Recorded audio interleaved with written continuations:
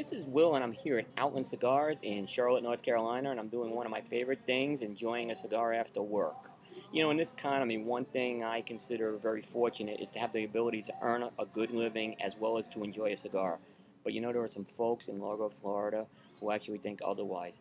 They actually want to ban workers who consume tobacco products. In other words, ban the hiring of a worker that actually is using a tobacco product such as a cigar.